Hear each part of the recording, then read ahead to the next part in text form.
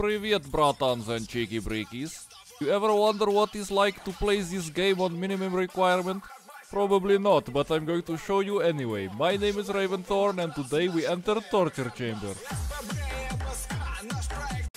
Recently a lot of people have been saying, my PC has graphics power greater than my fucking eyeballs, cooled by the glaciers on the North Pole, and this game still runs like shit. And that got me wondering, what are the minimum requirements, and will the game actually run on those?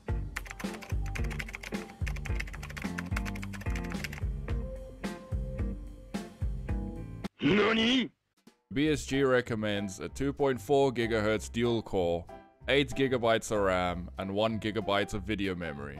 Now the system I was able to put together has an i3 560 at 3.33 GHz. That's almost 1 whole gigahertz more. That is like more gigahertz than NASA used going to the moon. 8 GB of system memory, dual channel may I add at 1333 MHz. That's like nearly 3 Chrome tabs and a 720p video.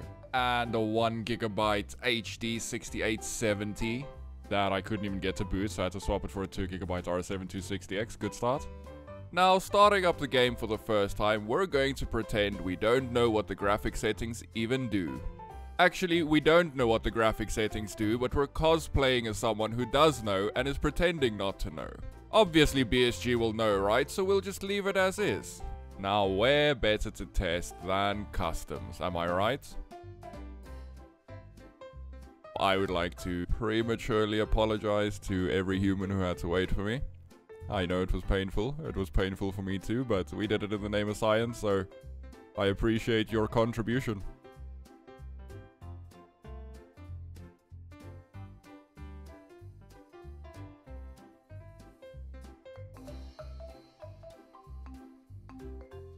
So after loading for 10 whole minutes, the game went into a freeze state, and I was worried that it had broken and that it had crashed, but I didn't want to touch any buttons just in case, so I left it.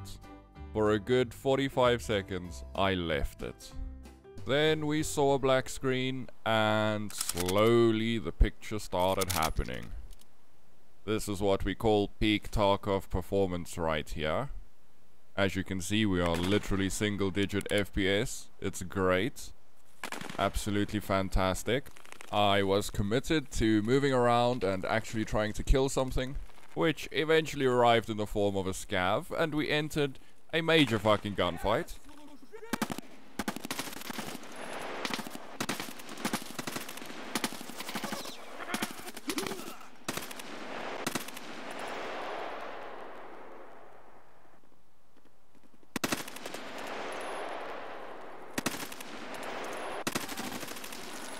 I was proud, so I quit on the spot to see if I could get better performance. So I went and put all the graphic settings on the lowest. I turned on VSync so we could uncap the frame rate, because, you know, we're definitely going to be hitting above 120 now.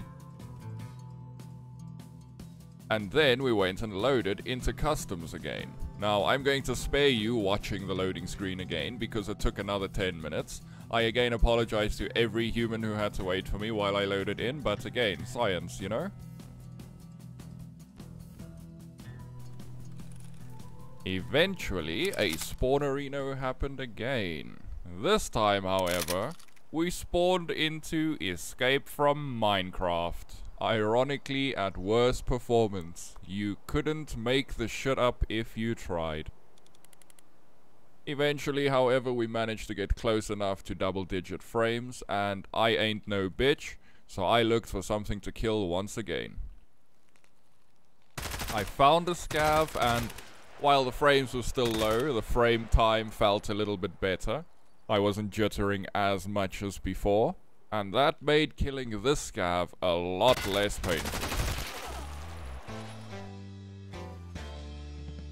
Now, in order to be completely fair, we're also going to load Streets of Tarkov. I'm kidding, I don't want to create a black hole that resets the universe. We're going to load Factory and see how that runs. Maybe, just maybe, on minimum you can get a decent playable experience on a small map. I was wrong.